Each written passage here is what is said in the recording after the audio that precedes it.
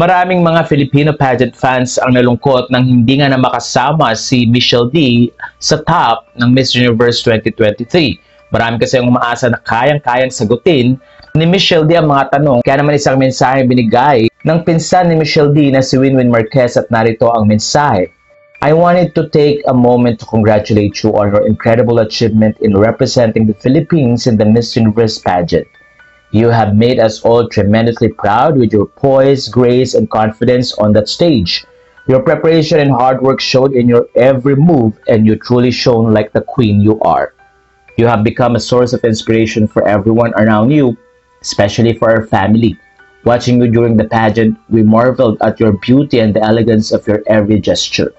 Your advocacy, autism awareness, and inclusivity is what makes you truly special.